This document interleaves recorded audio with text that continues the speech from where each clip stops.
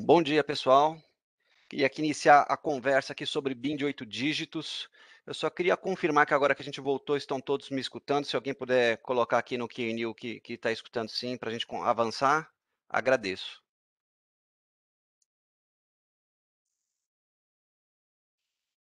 Perfeito, obrigado. Já vi que informaram. Então, vamos lá, turma. Bom, primeiro, obrigado por terem participado, por disponibilizar um tempo para participar aqui da conversa Ó, de. Rafa, só um segundo. Eu não sei se eles já vão começar. A gente vai gravar o evento, certo? Certo, eu acho que está Vanessa? gravando. Ya estoy grabando. Já? Ya. Desculpa. Vamos lá. Então, turma, primeiro, obrigado por participar, né, por disponibilizar um tempo para esse assunto, que é super importante. A partir de abril de 22, bastante mudança vai acontecer. Algumas já estão acontecendo. Então, essa seria a nossa primeira introdução aqui, trazendo um pouquinho de comerciantes, né, de merchants, estabelecimentos, para vir aqui participar dessa conversa. Por que a gente está puxando essa conversa? Porque essa é uma implementação que ela não é um produto da Visa. Ela é uma implementação diferente do padrão global. Então, ela é uma implementação que vem na questão da ISO, onde a gente precisa cumprir o regulamento de BIM de 8 dígitos a partir de abril de 22. E a gente, fazendo pesquisa, conversando com os estabelecimentos, entende que possui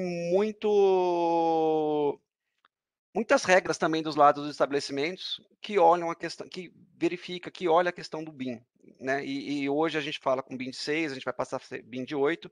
Então, esse programa, para vocês terem um pouquinho de ideia, a Visa já vem conversando com os players participantes, os credenciadores e emissores, há mais ou menos 5 anos. A gente já vem falando nos releases da Visa sobre essa questão de alteração no padrão de BIMs, tá bom? Então, eu vou avançar aqui para o próximo slide, para a gente começar o nosso tema. Um ponto importante aqui, e desculpa essa parte aqui está em inglês, mas o que a gente está falando aqui, pessoal? Dúvidas, usem a ferramenta do Q&A para poderem questionar a gente tem todo um time aqui que está ajudando a gente nessa conversa.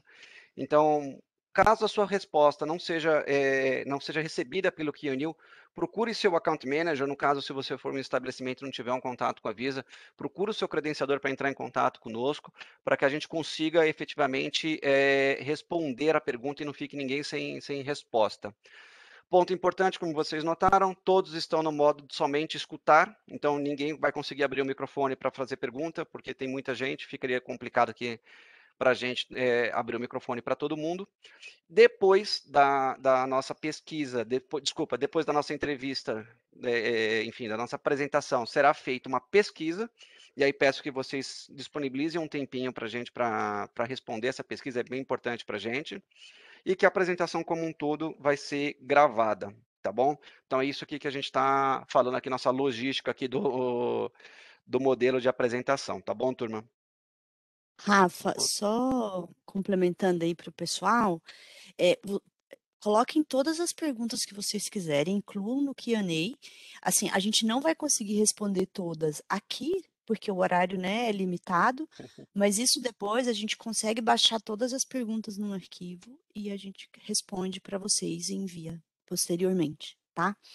E só comentando, o Rafa comentou da pesquisa, né? Assim que vocês fecharem, assim que o evento terminar, já abre uma tela para vocês com a pesquisa. Respondam, por favor, é importante até para a gente saber, né? Exatamente o que vocês estão pensando, qual que é a dificuldade, como que foi o evento, o que vocês sugerem, o que vocês estão precisando, tá bom? Perfeito. E Obrigada. até o primeiro evento, né, que a gente está fazendo aqui com abertura de Com os comerciantes, makers, estabelecimentos. isso, Então, é extremamente importante para a excelente. gente ter esse termômetro aqui de como está evoluindo, tá bom, turma? Inclusive, Então, vou avançar, obrigada aí a todos, né? vou avançar aqui, que a gente está um pouquinho atrasado. Então, vamos lá.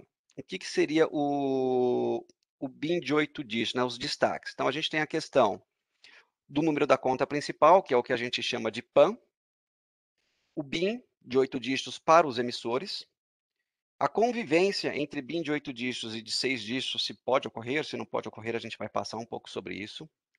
Sobre as tabelas autorizadas do credenciador, existe um nome técnico para isso, mas vou chamar ela aqui de tabelas de BIMs, os roteamentos Visa e o impacto no PCI. Tá? Então, assim, eu sei que os credenciadores disponibilizam, às vezes, as tabelas, ou os merchants buscam essas tabelas através de APIs da Visa. Então, tem atualização em todo este processo. Então, a gente está tentando fechar aqui todo o ecossistema para entender os impactos e também garantir que vocês estão entendendo os impactos dessa alteração. Então, vamos lá.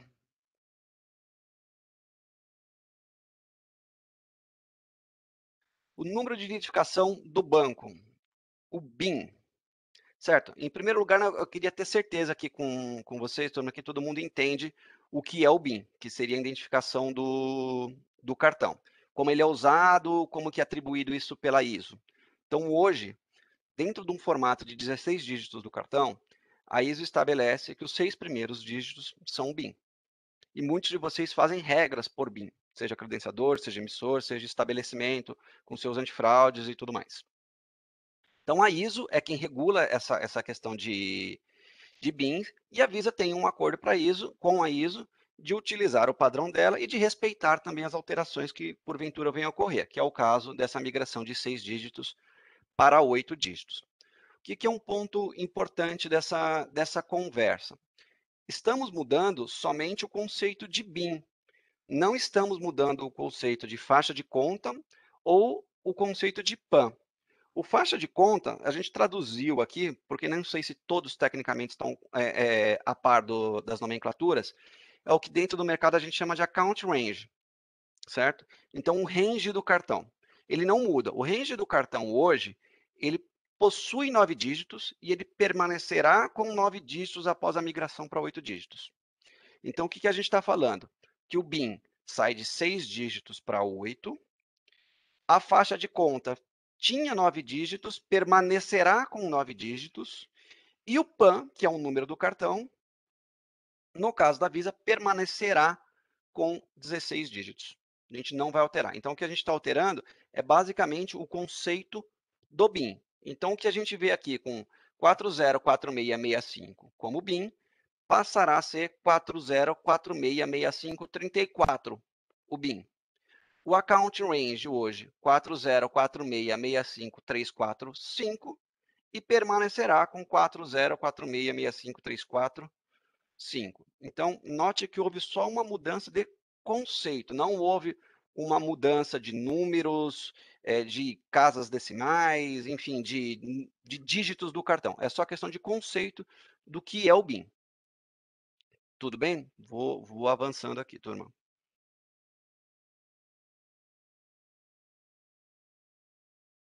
Então, é o seguinte, a Visa atribuirá apenas BINs de 8 dígitos após abril de 22.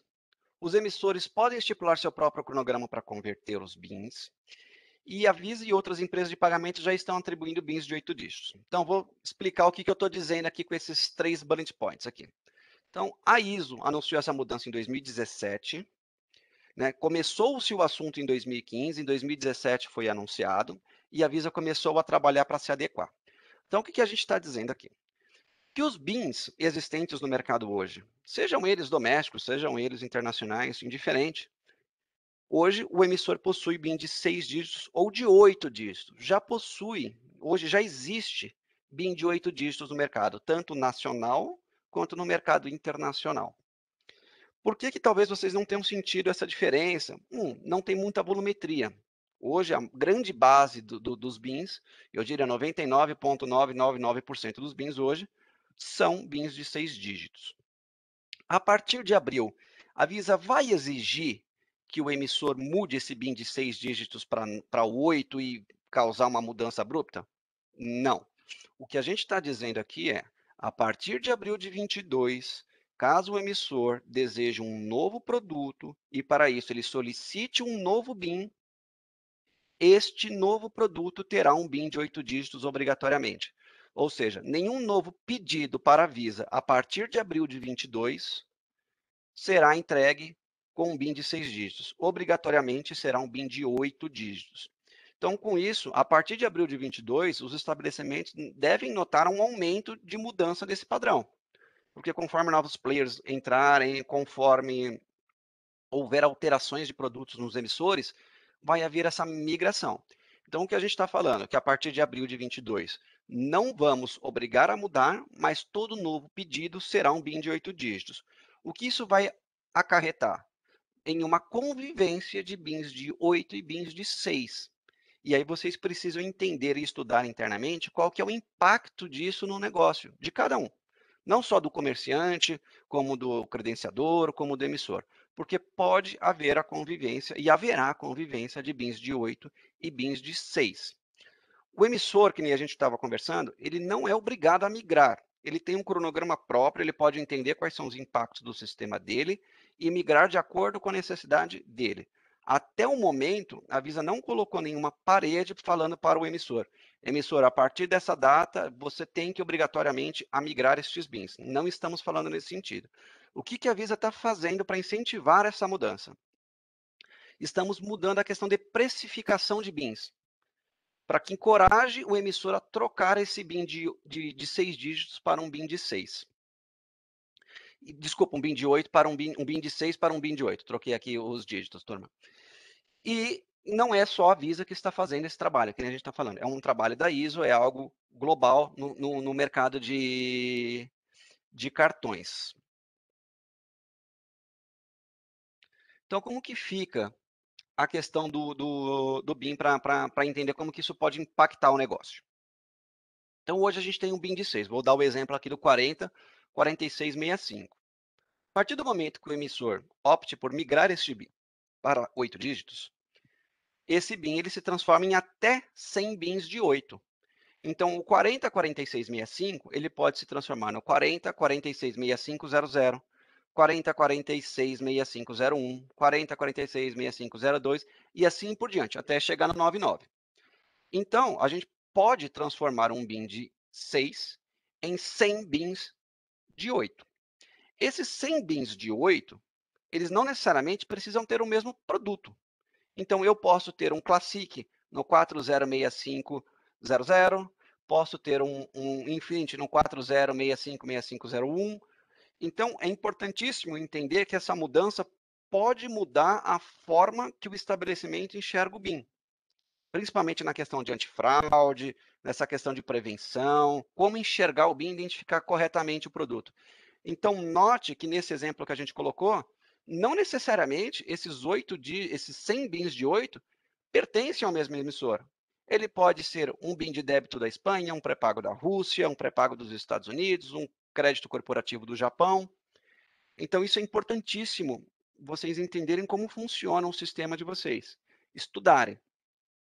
Hoje, de novo, a grande volumetria ainda são bins de 6, mas a partir de abril isso tende a começar a mudar. Não vai ser uma mudança abrupta de todo mundo migrando. Porém, vocês precisam entender e fazer o estudo interno de como conviver com estes dois padrões. Porque se você chega hoje e você tem alguma regra específica no 40, 46, 65, e você entende que, porventura, esse é um BIM com uma baixa performance ou com alto índice de disputas e chargebacks e N coisas, se você faz uma regra baseada neste BIM, note que você pode estar impactando clientes que não têm nada a ver com este seu problema, uma vez que você pode estar impactando um emissor da Espanha, da Rússia, do Japão, enfim, de qualquer outro lugar do mundo. Então, esse é o principal motivo da gente trazer os estabelecimentos para a conversa, para eles entenderem que existem alterações que fogem das camadas de intersecção com a Visa, que seria o credenciador e o emissor. Porque muitas vezes o estabelecimento possui um antifraude, lê uma tabela de BIMs, criam regras baseadas no BIM. Então, note que isso não pode mais ser tão binário. Os 6 primeiros dígitos do PAN é o BIM, não é mais isso. Então, esse é o principal recado. Quando isso acontecer, também pode acontecer, nesse exemplo que eu vou dar aqui, o 40466502 ser de um pré-pago da Rússia, mas pode ser que o 40466503 não seja de ninguém, porque o emissor que possuía o 4665 devolveu os numéricos que ele não utiliza. Então, você pode ter tantos bins de outros emissores, como pode ter uma parte desses bins não sendo utilizados, que vão ser disponibilizados de acordo com o tempo. Então, é extremamente importante vocês olharem como que isso impacta o negócio de cada um de vocês. Então, vamos dar um exemplo aqui do que as faixas de contas, o que seria o account range, inclui, né? Então, novamente, nesse exemplo, 40, 46, 65, 34, 5 é a faixa de conta, o tal do account range, 9 dígitos. Esses 9 dígitos, vou tentar não ser muito técnico aqui na explicação, mas esses 9 dígitos é o que o seu credenciador enxerga na hora de fazer uma transação. Hoje, quando você contrata o seu credenciador para ele capturar a sua transação, ele já identifica o produto, intercâmbio, o país, a moeda, tudo baseado no account range. Ou seja, tudo que a Visa disponibiliza de informação para os credenciadores está numa tabela de nome ARDEF, na Routing Bin, no caso de ATM, e essa informação, esse account range é o que carrega as informações. Então, por que eu estou trazendo essa informação para vocês, que ela é um pouco mais técnica? Porque no transacional, um BIM de 6 para um BIM de 8 não tem impacto. Então, não tem alteração sistêmica na transação, porque na transação o que importa é o account range, são os 9 primeiros dígitos. Ele que identifica todos esses parâmetros que eu falei para vocês: produto, país, moeda, intercâmbio, tudo isso está incluído no account range. Então, o seu credenciador lê o account range para identificar: opa, esse cartão é do banco X, esse cartão é do banco Y, esse cartão é doméstico, esse cartão é internacional. Então, essa lógica, ela permanece, mas é importantíssimo que os estabelecimentos entendam também essa lógica e passem a tratar também o account range nos seus sistemas, e não somente o BIM. O ideal seria sempre vocês trabalharem no account range, e para isso a Visa tem ferramentas para que os estabelecimentos consultem os account ranges. Mais para frente a gente vai falar um pouquinho, tem a questão de um serviço por API que vocês podem consultar e traz toda essa informação para vocês. Se o BIM é de 6, se o BIM é de 8, qual é o emissor, qual é o produto. São informações que vocês podem utilizar para melhorar a sua prevenção, seu antifraude, enfim. Então, essa aqui é uma informação importante do que carrega o account range, o que ele traz de informação. Aqui a gente fez um slide pensando aqui nos possíveis riscos de não estar preparado. Então, pensando principalmente na questão de estabelecimento, menor eficiência e possíveis interrupções nas funções de processamento, recusas desnecessárias, lacunas na defesa de gerenciamento de fraude, inconsistência nos relatórios e custo de conciliações mais alto. Por que isso pode acontecer? Porque, como eu falei no slide anterior, se você faz alguma regra baseada no BIM de 6 e você está impactando 100 BIMs de 8, que podem, porventura, impactar 100 emissores diferentes, você vai ter rejeição onde você não deveria, ou você vai ter aprovação onde não deveria. E aprovar uma fraude é ruim, assim como declinar uma transação não fraudulenta também é ruim. Então, é extremamente importante que vocês entendam essa mudança para que vocês tenham maior eficiência. Rejeite o que deva ser rejeitado, aprove o que precisa ser aprovado, que consigam fazer conciliações, que consigam entender a questão de disputas, chargebacks, enfim, relatórios. Então, é extremamente importante vocês entenderem do lado de vocês. E aí eu bato muito nessa tecla de vocês entenderem o lado de vocês, porque muitas dessas coisas a Visa não está envolvida. É algo interno. É algo do sistema de vocês, é algo da arquitetura de vocês. Então, vocês precisam entender por quê. O transacional não muda, mas a sua arquitetura, a forma como você enxerga, pode mudar dependendo da forma como foi construída a solução de cada um dos players. Então, isso é importantíssimo que vocês consigam analisar. E, assim, bato principalmente na questão de performance. Aprovar o que precisa ser aprovado, rejeitar o que precisa ser rejeitado. Eu acho que isso é o principal ponto, principalmente olhando os estabelecimentos de e-commerce. Né? Porque os estabelecimentos de e-commerce eu acho que são extremamente impactados, é onde a gente tem uma fraude um pouco maior, onde a gente tem a questão do antifraude rodando.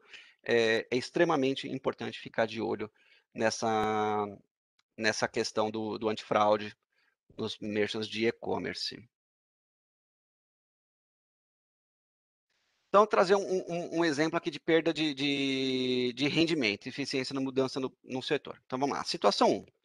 O emissor A, o emissor atual do leste europeu, converte o BIM de 6 dígitos para um BIM de 8. O emissor B, dos Estados Unidos, recebe um BIM de 8 daqueles que foi liberado do emissor do leste europeu. Então, basicamente aquela conta que a gente mostrou anteriormente. Mais de 1.000 transações do emissor B são recusadas em um comerciante de grande porte dos Estados Unidos de uma semana. Por quê? O emissor B não consegue entender o que está acontecendo. Então, o emissor B recebeu um BIN de 8 dígitos da Visa e fala: caramba, minha performance tá horrível. O que está acontecendo com esse meu programa, com esse meu produto? Então, o adquirente entra em contato com a Visa e não consegue explicar o motivo. O que está acontecendo? Uma vez que a transação e os sistemas antifraude dos merchants muitas vezes barram essa transação antes de ser submetido para o arranjo da Visa. Então, pensa que o emissor dos Estados Unidos recebeu uma parte de um BIN de 8, que teve origem em uma devolução de um emissor do leste europeu, e a transação não chega nem na rede Visa, a Visa não está enxergando isso, o emissor percebe que não está convertendo, e o credenciador também nem enxerga a tentativa. Quando o comerciante começa a estudar o que está acontecendo, pode acontecer do comerciante estar com uma tabela de BIN antiga, identificando esse BIN B, que seria do emissor dos Estados Unidos, como pertencente ao emissor A, do leste europeu, que porventura existe alguma regra e você gera esse bloqueio. Então, exatamente esse desenho que a gente fez aqui. Emissor A, 404665, o emissor A ficou com 40466500 e o emissor B ficou com 40466501. E o merchant tratou tudo como emissor A. Aqui a gente citou exemplos de leste europeu e dos Estados Unidos, mas isso a gente pode trazer aqui para o Brasil. Um emissor brasileiro ou um BIN do leste europeu sendo devolvido, caindo em um emissor brasileiro, e o merchant tendo muita transação que nem sobe para o arranjo da Visa por regras internas. E aí, até entender o que está acontecendo, muito dinheiro foi perdido. Então, vou avançar aqui, turma. Como que a Visa pode te ajudar no planejamento? Então é o seguinte, em 2020, a Visa contratou a Deloitte para realizar a entrevista, a fim de entender melhor como que funciona essa questão de utilização do BIM por participantes do arranjo que não têm uma integração direta com a Visa, que depende de um credenciamento, por exemplo. Então, no caso, os estabelecimentos. E quando a gente fez essa conversa, a gente identificou diversas oportunidades para tentar ajudar vocês. Então, assim, onde você utiliza o BIM? Quais desafios vocês enfrentam? Quais são as etapas para a preparação? Então, a gente usou um questionário, né, foi criado um questionário que foi divulgado para diversas áreas, enfim, do processo de mês de pagamento, para entender onde que isso impacta. De modo geral, a nossa conclusão do estudo da Deloitte foi que cada cliente é diferente. Então, assim, não existe uma padronização, a gente não pode generalizar. E por que eu digo que a gente não pode generalizar? Porque depende do país, depende do segmento, depende do porte dos estabelecimentos, depende da maneira como vocês gerenciam. Então, não tem muito um padrão. Então, a gente notou que com essa pesquisa que realmente não existe um padrão, cada mercado tem o seu comportamento, cada player tem o seu comportamento, o tamanho do player também influencia. Então, nos próximos minutos aqui, eu vou compartilhar com vocês um pouco dessas principais descobertas que a gente teve, tá bom? Então, risco no processamento de transações, ou transações com roteamento correto, suspensas, recusados durante o processamento. Então, identificado terminais POS com lógica de definição de forma pré-determinada com base na emissão do BIM. Então, lembra que eu comentei aqui na questão de regras por BIM? Então, a gente percebeu que, no geral, existe sim regras. 46% é um volume grande de regras pré-determinadas por conta do BIM de emissão. Então, isso é um problema que a gente precisa ficar de olho. 58%, né, espera um impacto nas tabelas de bens carregados no terminal. Então, hoje, quando for um terminal POS, que a gente chama aqui no Brasil a maquininha, é carregada. Eu não sei se diariamente os credenciadores carregam, mas pelo menos semanalmente eles fazem essa carga de novos bins, os POS. Também tem a questão dos TEFs, também tem a questão do e-commerce. Então, muitas dessas decisões são tomadas ou por lógica pré-determinada ou por lógica de carregamento dessas tabelas. Então, o que a gente traz aqui para vocês é, principalmente na ponta, na hora de fazer a captura, essas tabelas precisam estar atualizadas, essas lógicas pré-determinadas precisam estar ajustadas, Então, isso é extremamente importante que vocês entendam e trabalhem nesse sentido, né? Então, assim, quase metade dos participantes da entrevista identificaram problemas de terminais com lógica de definição. Enfim, assim, é algo bastante grande para a gente pensar, de que pode gerar impacto. E até o momento, nas nossas releases, nas nossas conversas, a gente fala com o emissor, a gente fala com o credenciamento, mas essa é a primeira vez que a gente abre para um fórum com o estabelecimento. Então, é extremamente importante que vocês mandem novamente a pergunta pelo Q&A, que vocês façam também as perguntas para os seus credenciadores, cada um tem os seus processos, que os seus credenciadores, não, no caso não consigam, acione os seus representantes Visa para responder. Assim, o nosso intuito aqui é tentar preparar o mercado quanto antes, porque quanto mais todo mundo estiver preparado, melhor é, para todos.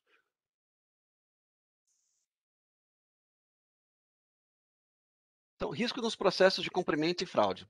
Erro de triagem se estiver bloqueando bens corretos. Então, pré-validação de transações, comparação aos parâmetros específicos de fraude, bloqueios de bens específicos, relatório e análise de atividades de transações fraudulentas a níveis de bens. Então, o cliente informou o caso de uso de BIM de emissão. O que seria essa informação que a gente está trazendo aqui na tela? Novamente, a gente está falando novamente de regras baseado em BIMs. Então, você faz uma triagem baseada no BIM. Hoje, você pega o seu account range, você pega o número do PAN, e você coloca os 6 primeiros dígitos é o BIM, estão identificado, isso gera relatórios, isso gera uma série de coisas. Então, eu vou extrapolar aqui um pouco do antifraude que a gente vem falando, das tabelas de BIMs, mas quantos relatórios internos, estabelecimentos, credenciadores, próprios emissores, possuem baseado nos 6 primeiros dígitos do PAN, e entendendo que isso é um BIM? Estou falando de áreas financeiras, estou falando de performance de autorização, de conversão, de disputa, de tudo. Então, vocês precisam fazer um deep dive dentro do processo de vocês, dentro do seu sistema, e entender aonde que vocês enxergam e como que vocês configuram a questão do BIM. Essa parte, a gente, como Visa, não vai conseguir te ajudar. O que a gente vai conseguir é levantar a mão para vocês e falar, gente, olhem isso. Olhem os seus sistemas internos, olhem seus relatórios, olhem sua parte financeira, olhem sua parte de disputa, olhem seus terceiros, olhem todo o seu workflow que envolve o meio de pagamento eletrônico. Porque isso pode ter, em algum momento, algum hardcode, alguma regra que valide por BIM, e esse BIM está hardcode em 6 dígitos, e a partir de abril, não a partir de abril que vai ser, porque já existe BIMs de 8, mas a partir de abril você deve ver maior volumetrias de BIMs de 8. Isso pode gerar problemas de conciliação, problemas de relatórios, enfim, uma série de problemas. Então, vou avançar aqui, turma, vamos lá. Erro no portal com comerciante, processamento de disputas. Então, que nem eu conversei e falei no slide anterior, BIMs de emissão, os seus primeiros dígitos, 4 últimos são utilizados para fazer as pesquisas. Então, o cliente te informa o BIM de emissão, você tem os 6 primeiros e você tem os últimos 4. O BIM de emissão são usados para tabelas de configuração de recursos, pesquisa, relatório, construções e identificações. Então, hoje você já faz isso. Eu não sei se todos os estabelecimentos têm acesso ao portal da Visa, enfim, quanto que eles fazem isso, mas aproximadamente 60% dos participantes da entrevista fizeram pesquisa pelo BIM utilizando 6 dígitos. Então, tem esse viés, sim, de que o BIM é 6 dígitos, até porque realmente era, até pouco tempo atrás. Então, é extremamente importante não ter isso hardcode, né? A maioria dos entrevistados não usa BIM de 6 dígitos nos relatórios internos e de terceiros. Contudo, alguns credenciadores fornecem relatórios para comerciantes que incluem BIM. Então, veja que ponto interessante. Às vezes, dentro do workflow do estabelecimento, ele nem olha tanto o BIM na parte interna, na parte de relatório, mas o relatório disponibilizado pelo seu credenciador utiliza. E aí o credenciador precisa se ajustar à questão do BIM de 8 dígitos. Questão de padrão PCI. Vamos lá, a questão do padrão PCI, basicamente, ela não tem muita alteração. A PCI continua dizendo que para dados apresentados em telas ou relatórios, o PAN precisa estar mascarado, com as suas 6 primeiras posições e os 4 últimos dígitos disponíveis. Agora, contudo, no caso de dados inativos, o PAN truncado, encriptado, mas nos casos dos BINs inativos, a gente poderia, dos PANs inativos, a gente poderia mostrar os 8 dígitos, mais os 4, mais outros quaisquer 4 dígitos, nos casos dos dados inativos. Os dados ativos, apresentados em telas relatórios, permanece o padrão PCI, tá bom, turma? Essa questão do PCI pode ser que levante mais questionamentos e, assim, procure o seu credenciador, procure o seu representante da Visa, seu account manager, para tirar um pouco dessas dúvidas. Mas o PCI aqui acaba assim, extrapolando, igual a ISO, extrapolando um pouco a responsabilidade Visa, né? Porque é um outro órgão que tem suas próprias regulamentações.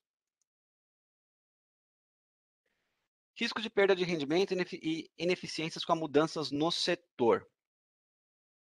Então, o que a gente está falando? O uso dos 6 primeiros dias para avaliar o tipo de produto. Então, vamos para um segundo tipo de problema que pode acontecer. Situação 2, a gente já falou uma, vamos para a segunda. Emissor A.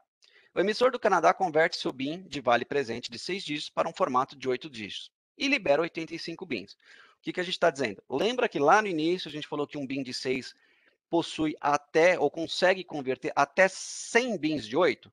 Neste caso, o emissor do Canadá ficou com 85 e ficou com 15 e liberou 85. Desses 85, o emissor B dos Estados Unidos recebe um desses 85 que foi liberado e criou o seu novo programa. Então, um novo portador do cartão tenta registrar o cartão em um comerciante, mas sofre com de diversas recusas. Então, ou seja, eu peguei meu cartão novo, meu banco me deu esse cartão novo, enfim, o banco novo nem sabe que aquilo pertenceu um dia a um outro banco, que era um outro produto, porque foi devolvido e a Visa atribuiu. Esse novo portador do cartão, então ele tenta registrar o cartão e pagar stream de filmes, recorrência, fazer transações, e não consegue. É declinado. Ele não consegue avançar. O emissor B não consegue explicar por que tal falta acontece. Porque o cartão está tudo certo. Ele testou com a Visa, está tudo ok, ele homologou, está tudo ok.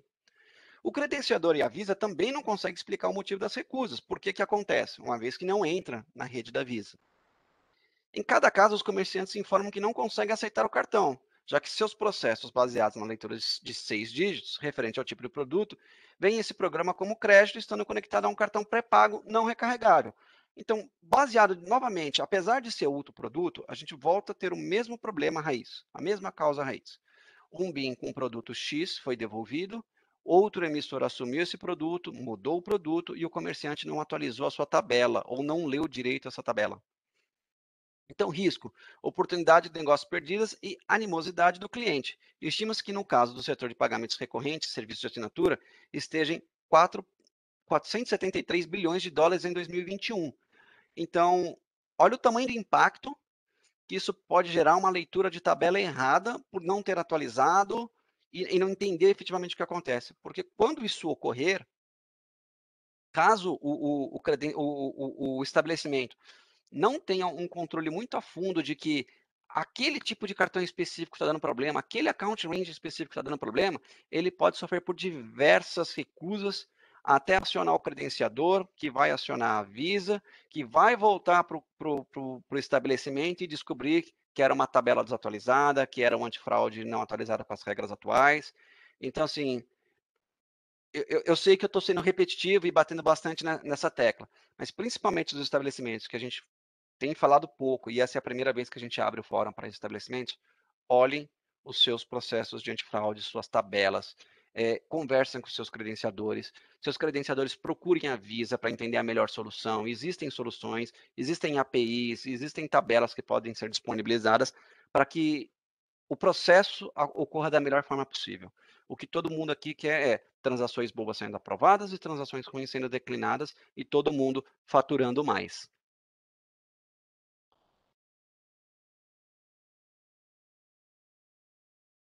Por que são necessárias ações imediatas?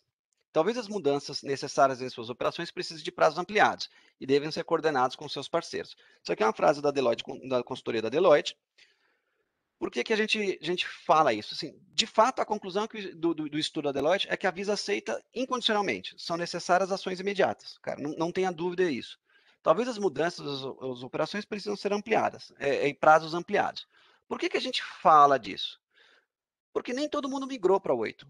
8 dígitos hoje são poucos bins, mas a partir de abril passa a ter uma volumetria maior, mas já existe.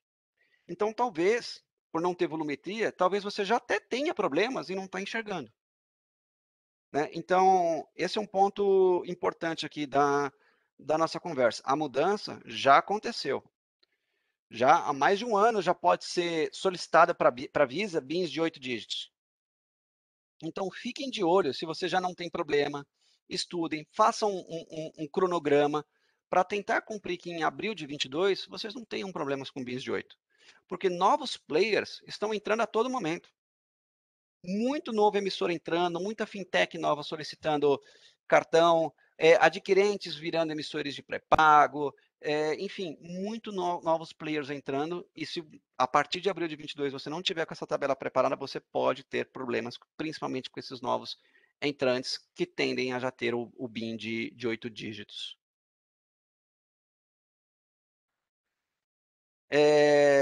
Seguinte, se não houver mais nada, use tabelas autorizadas do credenciador. Então é o seguinte, por que a gente está dizendo isso? Não comprem tabelas de bins da internet. Sabemos que existem tabelas de bins na internet, mas que elas não são atualizadas corretamente, não são processos que seguem o workflow correto. Então, se você precisa de tabela, no seu caso for tabela, procure o seu credenciador, que ele vai te dar uma solução para essa questão da tabela. Seja efetivamente uma tabela, seja uma API de consulta, mas procure o dono, o owner oficial dessa informação. Não pegue essa informação da internet, não pegue essa informação de quem não tem um contato diretamente com a Visa. Então, assim, saibam que todos os credenciadores, sejam eles domésticos, sejam eles internacionais, eles têm acesso a tabelas de ranges, de faixas de contas e bins e podem te ajudar a receber esses dados. Então, este é o meio oficial de um estabelecimento conseguir essa tabela, dele se manter atualizado.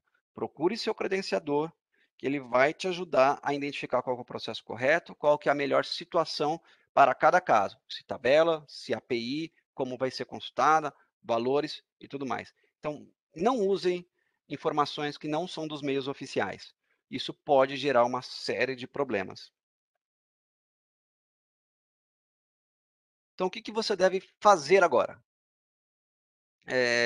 Não é tarde demais, mas a mudança precisa ser prioridade na organização.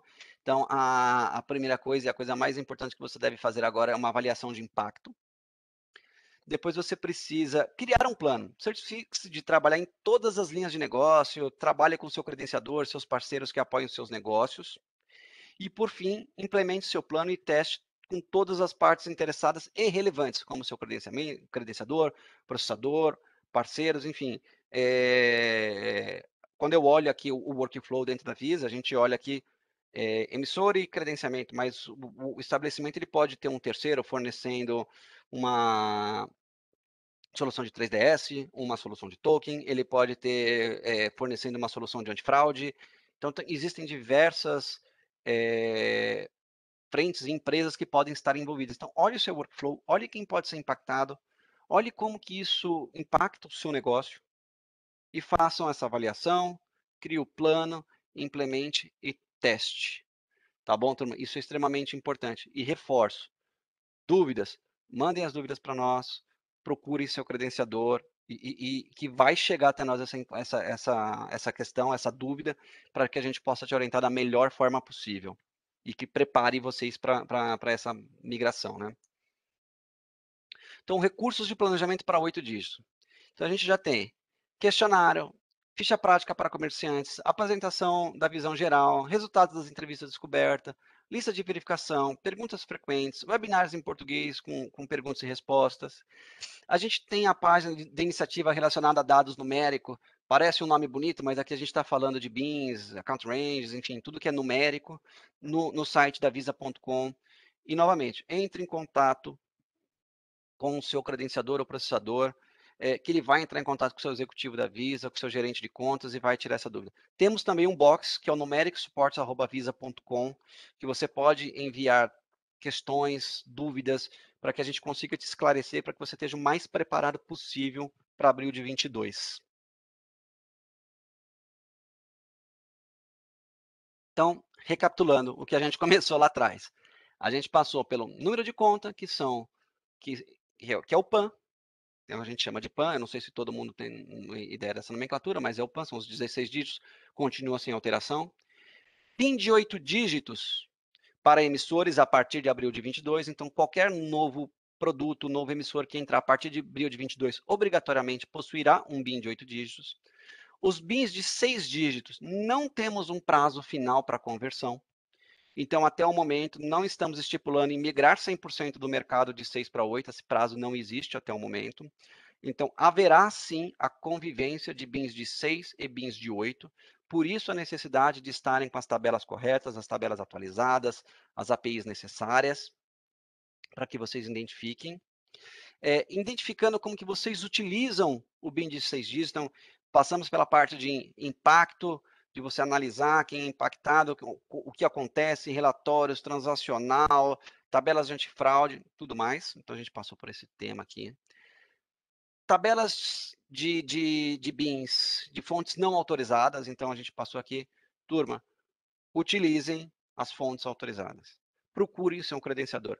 Quem deve disponibilizar essa informação para os estabelecimentos é o credenciador.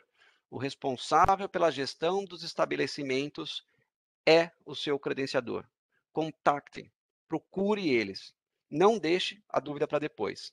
E busque informações dos meios oficiais, no caso, o credenciador. Roteamento Visa não é baseado no BIM de emissão, então aquilo que a gente conversou. O roteamento é o que eu chamei de transacional. O transacional já não acontece pelo BIM. Não é olhado se o BIM é de 6, se o BIM é de 8.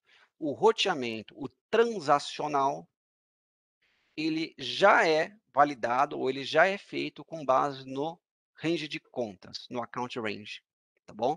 Que não muda. E o impacto na questão do PCI, que é a questão de recibos, enfim, onde você consegue visualizar, não muda em nada. Então, a gente passou por essas fases. E, desculpa aqui, a gente envia suas... E aí aqui, turma, devolvendo aqui 9 minutos, para quem quiser fazer um pouco de pergunta aqui no Q&A, eu confesso que eu não tenho acompanhado, a gente tem um time aqui olhando, mas eram basicamente essas. Se alguém tiver alguma dúvida que não foi respondida durante a nossa conversa aqui, fiquem à vontade em procurar seu credenciador. Se tiver relacionamento direto com a Visa, em procurar seu representante Visa para fazer essa pergunta. Quero também aqui agradecer todo o time da Visa que ajudou aqui na montagem da apresentação, na estrutura para apresentar. E era isso, sobrou aqui 9 minutos, eu vou mandar. Rafa, Pode falar, uhum.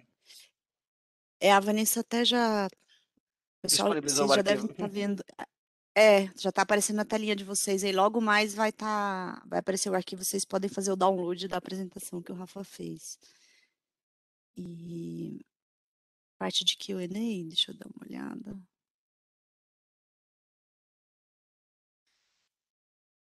Tem a primeira Renata, pergunta, se a divina. apresentação será compartilhada com os participantes. Sim, né? O Rafa até comentou. Já está disponível para vocês aí na tela agora. Se vocês quiserem fazer o download, é só selecionar. Aí tem uma pergunta da Pri, pergunta se, eu acho que essa pergunta também acabou sendo respondida, né? Se vai manter a convivência entre 6 e 8. Entendo que a gente respondeu isso, né? Sim, vai haver a convivência, não tem uma data para migração. O Marco perguntou, Uhum. gostaria de saber possíveis pontos de atenção na relação entre adquirentes e agentes terceiros. Como os facilitadores. Isso. Marco, eu sugeriria que a gente fazer talvez uma conversa à parte, procurar É. o seu representante Visa aqui, para a gente conversar e entender um pouco mais a fundo a sua pergunta aqui, para não te responder nada genericamente. Eu gostaria de conseguir ser mais assertivo na resposta. Então, peço o favor de procurar o nosso time. Enquanto houver convivência, como saberemos se um BIM é de 6 ou um BIM de 8? Patrícia Figueiredo. Patrícia, existem duas formas de você fazer isso. Eu não sei se você aqui se é a Patrícia como adquirente, emissor ou estabelecimento, mas a Visa tem dois serviços, um que a gente chama de VAD BIM e VAD Man, que você vai conseguir consultar se o BIM é de 6 ou BIM de 8. Isso é um serviço disponibilizado ao credenciador, que pode tratar essa informação e depois lidar com seus estabelecimentos. Existe também uma solução para API, que ela chama Vibas. Essa Vibas é uma API que pode ser disponibilizada, ou, né, tipo sponsor para o estabelecimento fazer essa requisição via essa API. E nessa API vai te falar qual é o emissor, qual é o produto, qual é o tamanho do BIM, qual é o BIM. E aí você vai resolver esse seu problema de saber se o BIM é de 6, se o BIM é de 8. Eduardo Marques. Haverá um local na Visa para sabermos se o BIM é de 6 ou de 8? Algum lugar em que eu jogo os dados? Eduardo, acabei, a resposta da Patrícia serve, é a mesma coisa.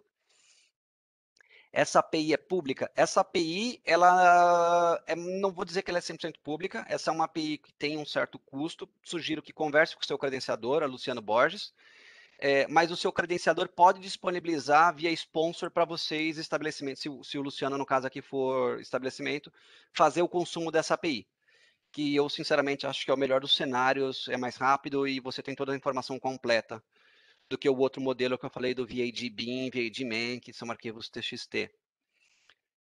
Como identificamos se o BIM é de 6 ou que a data de emissão não trafega? Deixa eu ver. Como identificamos se o BIM é de 6 ou de 8 dias? Já que a data de emissão não trafega a mensageria, existe algum campo?